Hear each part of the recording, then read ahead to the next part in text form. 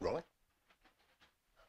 Well, welcome back to the Steve Maggs Muscle Car Show podcast, brought to you by OCTAIN Classics, the Northeast's largest muscle car and supercar dealership, located at 143 Washington Street in Auburn, Massachusetts.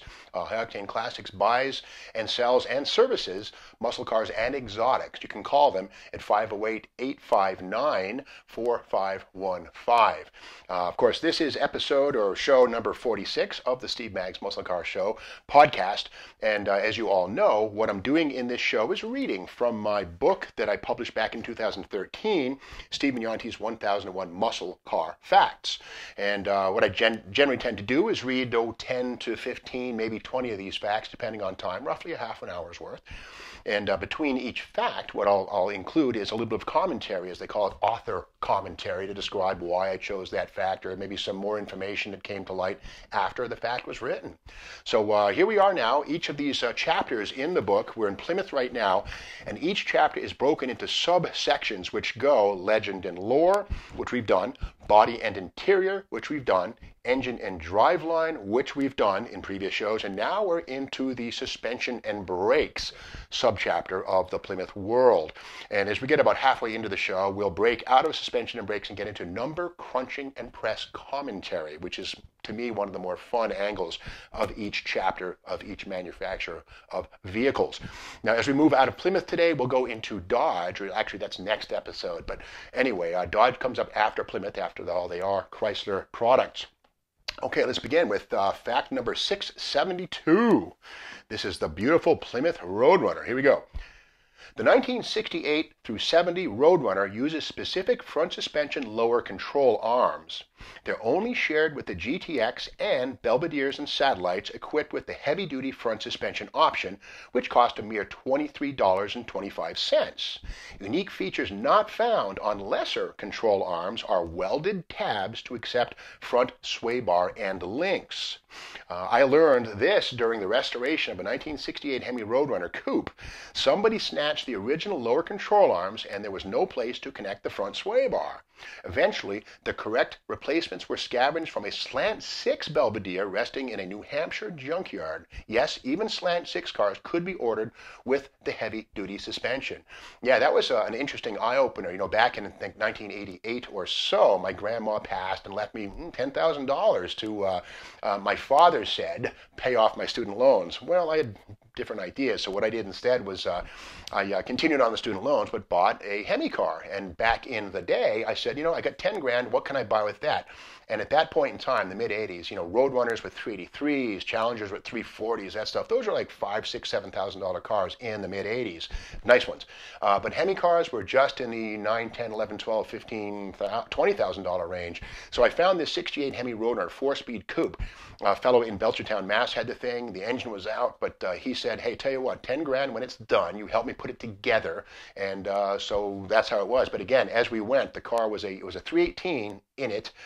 We pieced it back together. But again, somewhere along the line, somebody snagged the front control arms, so no front sway bar. And of course, all Hemi cars have heavy-duty suspension with a front sway bar. So we found the parts in that New Hampshire junkyard. The car was finished. I ended up not buying it in the long run because I found a better car, 68 Hemi Charger, which was an automatic, which I wasn't too thrilled with, but it was more complete and it ran, it was ready to rock. So I bought that one instead. And of course, I've referenced that car here, there, and everywhere in my various ramblings over the years. But that's the story of lower control arms on Roadrunners. They're specific.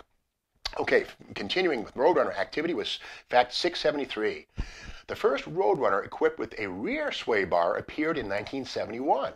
The bar was located above the rear axle housing and reduced understeer. Most aftermarket Roadrunner rear sway bar kits are designed to fit below the axle, General Motors style, where they can be tangled with road debris. By contrast, original equipment bars tucked up over the axle. Yeah, that's a fact. You know, a lot of folks today will buy, PST or any number of companies that make a rear sway bar. And what a rear anti-roll bar does basically is it adds a stiffness by connecting the right and left leaf springs with a bar that kind of makes it less for the body to roll. The bar resists that. To me, I don't know. Hemi cars and muscle cars to me are about going in a straight line. So stuff that messes with the rear suspension and keeps it from just lifting and going forward, I'm not a big fan of. So when I see like a Hemi Charger or any kind of a Mopar with an add-on bar underneath the axle, I always kind of say, oh man, that guy doesn't get it. That's just me. But in the world of GM cars, of course, when you see the bar down below, that means F41 heavy-duty suspension. But in the world of Mopars, yes, 71, even Challengers, the anti-roll bar at the back of the car was generally not visible at the rear silhouette. So that's the story on that. Okay, let's go with some brake information with fact 674. The first mass production use of aluminum disc brake rotors was the 1997 through 2002 Prowler. None of them were made in 1998, which was a skip year. Used only on the rear of the car, each rotor was specially cast with an integrated iron friction liner because the soft parent aluminum quickly galled from pad contact. Up front, the Prowler's conventional cast iron disc brakes were taken straight from the LH sedan parts bin. Yeah, the Prowler was an interesting little creature, 97 through 2002, and again, none in 1998, just as there were no 1983 Corvettes. There's no such thing as an 83 Corvette. Same thing with the Prowler. Different story all the way around. But yeah, it's true. If you look at the rear discs on a Prowler, you'll see a shiny area right in the middle where the friction pads make contact, and the rest of it's an aluminum casting. And that was to save weight. And keep in mind, the Prowler was one of the most aluminum-intensive production cars ever. Something like 700 pounds of every Prowler was made of aluminum. Pretty advanced stuff for its time, including the engine block on the V6 engine located up under the nose of the Prowler. Okay, let's continue with more Mopar goodies. This here is some stuff on springs. Okay, fact 675. One notable deviation from the 1976 through 80 F body's transverse torsion bar front suspension was that coil-over springs were employed beneath the nose of the 1977 through 80 Monteverdi Sierra, a limited production car based on Volare four-door sedan and wagons. About 20 Monteverdi Sierras were built by Monteverdi Binningen Motors in Basel, Switzerland. Better known for his 426 Hemi-powered mid-engine Monteverdi High 450 SS sports car of 1970 and the 440 wedge-powered 375 high-speed touring sedans and coupes of 1967 through 69, Monteverdi reskinned the Volare body with sleek sheet metal, though hints of the stock Volare roofline, window glass, and interior remained. Unfortunately, by the mid-1970s, engine swaps were forbidden by the EPA, so Sierras were powered by export versions with no catalytic converters of the 318 and 360 small blocks rather than the Hemis and 446 barrels of our dreams. Peter Monteverdi passed away on July 4th, 1998, but his many creations are on display at the Monteverdi Car Collection, Switzerland's largest car museum. Yeah, in the last episode, I believe we talked about the Monteverdi High, or recently I have anyway, but that was a mid-engined, Hemi-powered exotic, pretty crazy stuff. But again, if you Google Monteverdi Sierra, Sierra, you'll see pictures. Looks like a Volare or an Aspen, but with some very exotic sheet metal grafted on. So yeah, Peter Monteverdi. But here's the deal. Again, like I say, you got to remember that the 76 through 80 F body Volare and Aspen used a novel front torsion bar instead of the longitudinally positioned bars on A bodies, B bodies, E bodies, C bodies in Chrysler land. These F cars actually used torsion bars that were sort of shaped like a hockey stick, and they ran transverse under the radiator, side to side. Kind of weird.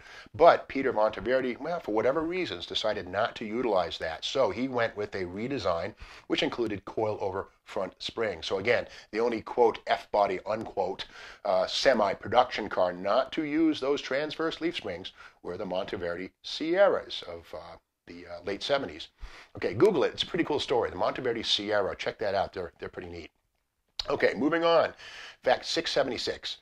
Excluding cars ordered with optional front disc brakes, the only 426 Street Hemi Plymouths not equipped with 11x3 front drum brakes with the 1 year only 1967 RO23 B-Stock Belvedere 2 hardtops.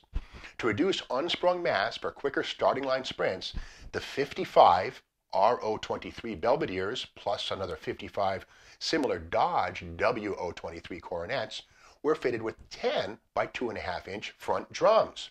The rear brakes were the usual street hemi-spec 11 by 2.5 heavy-duty drums.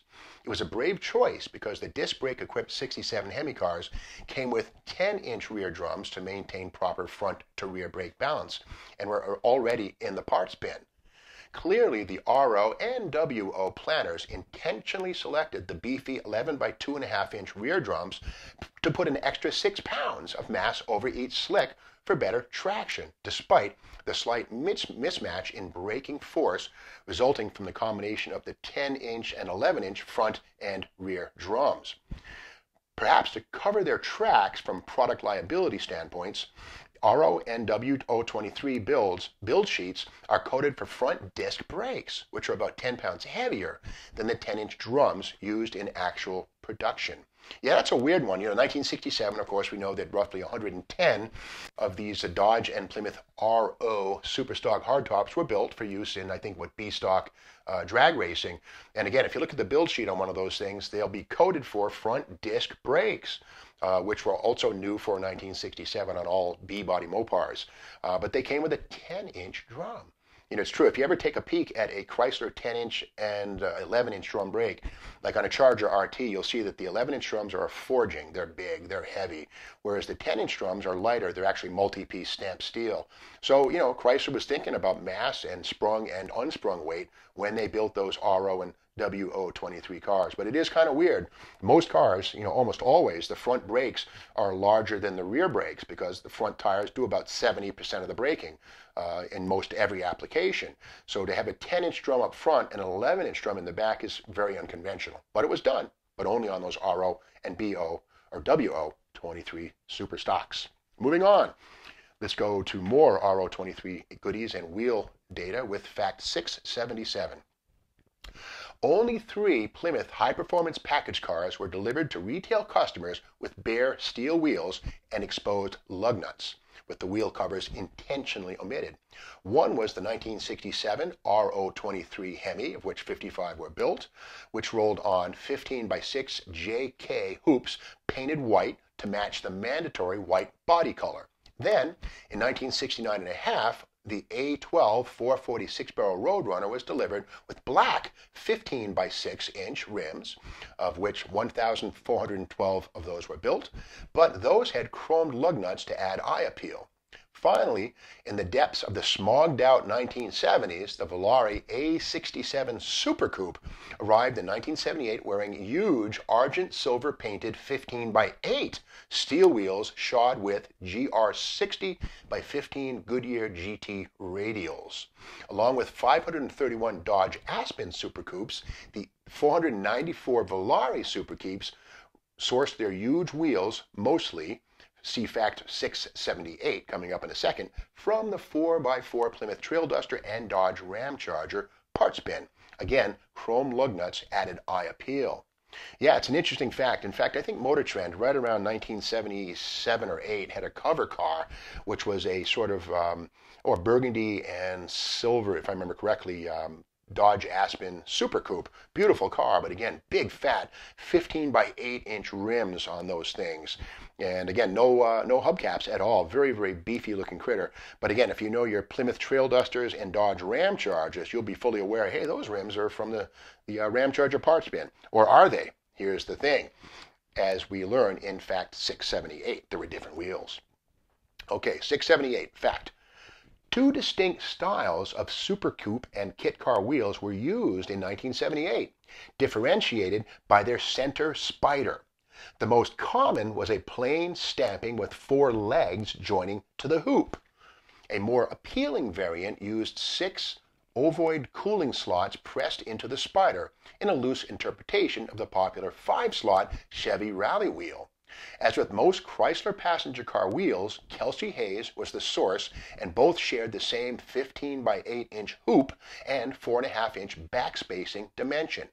Unlike the 4-leg spider stamping, the 6-slot type was never used on Trail Duster or Ram Charger SUV applications and is a rare commodity today. Yeah, if you look at that Motor Trend cover, I'm pretty sure that one came with the 6-slot police type wheels. And speaking of the police type wheels, starting I think in 1977 or so, Chrysler Plymouth police cars and Dodge came with a 15 by 7-inch wheel, often called the cop wheel. And they're similar to a Chevy Rally wheel, except they have 6 slots instead of 5.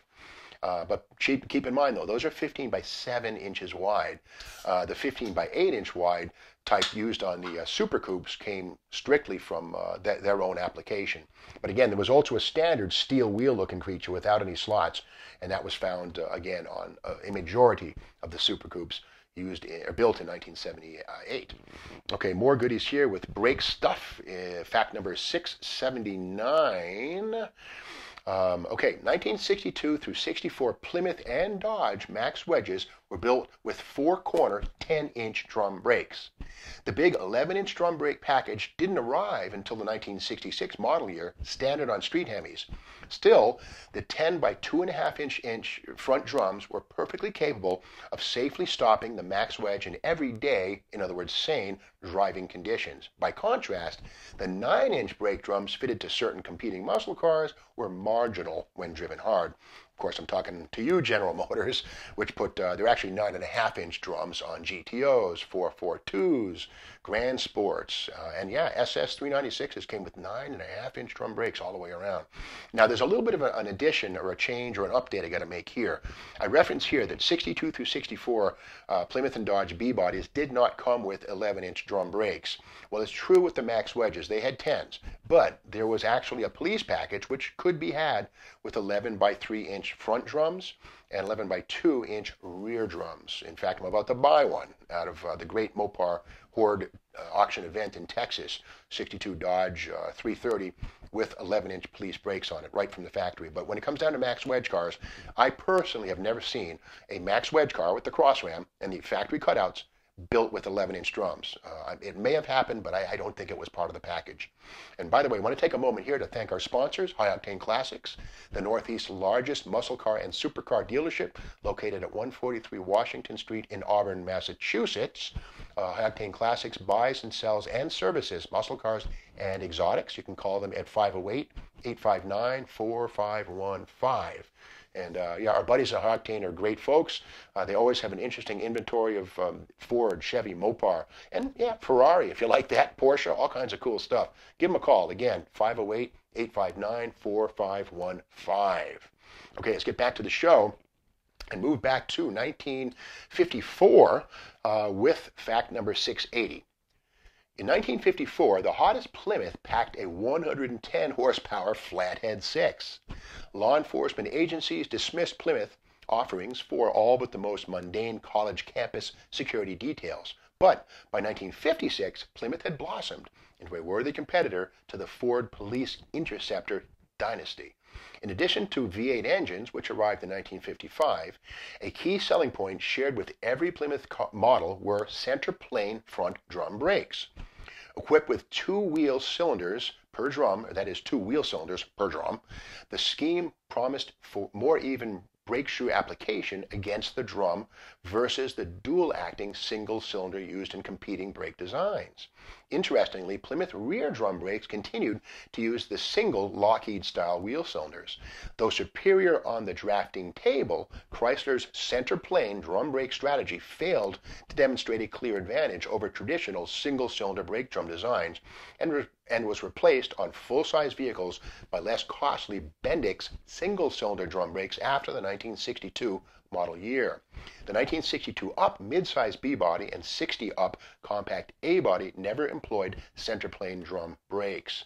Yeah, I learned this myself when I bought a 54 Plymouth Belvedere, I believe it was. It was a 4-door, formerly owned by Nuns in Springfield, Massachusetts. Had the flathead, 3-speed manual, and indeed, up front when I pulled the drums off, I was baffled to see not the usual single wheel cylinder at the 12 o'clock position up at noon, but rather at noon and at 6 o'clock, there was 2 wheel cylinders, one top, one bottom.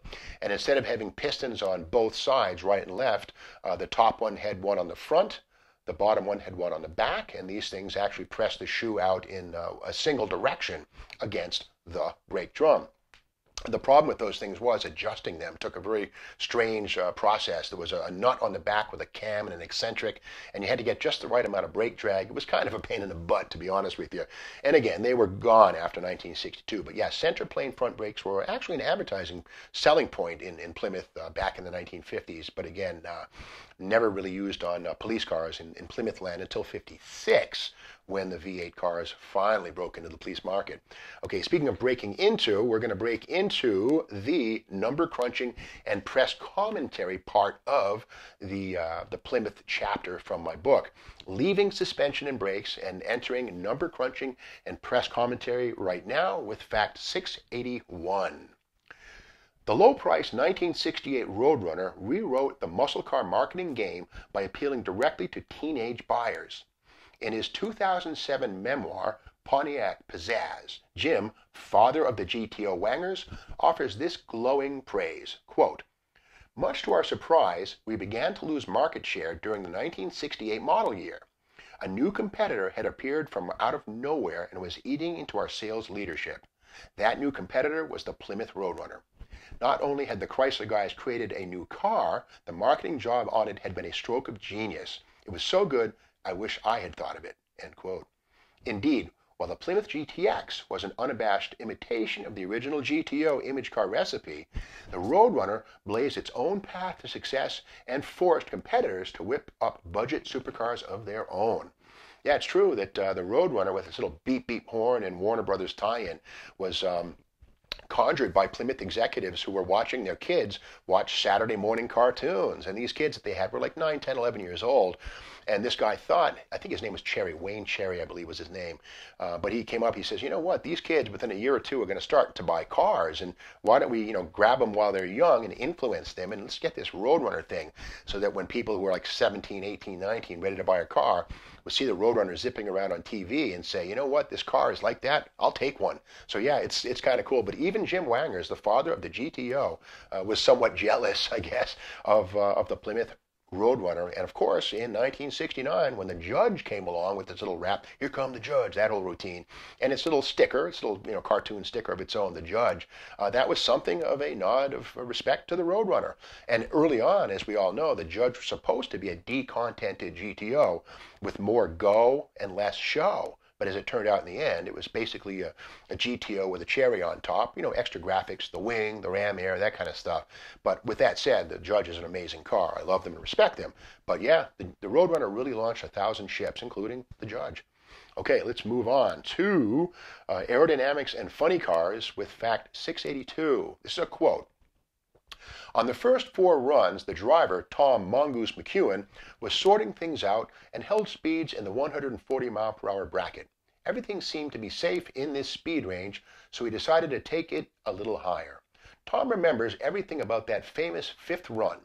Just as the car entered the lights, the hood began to bulge in the middle and start to flutter violently. Eyewitness reports and photos show that the car arched over backwards until it was perpendicular to the ground, at which point several feet of daylight was seen between the bumper and the ground, while the car was flipping, bouncing, and generally destroying itself.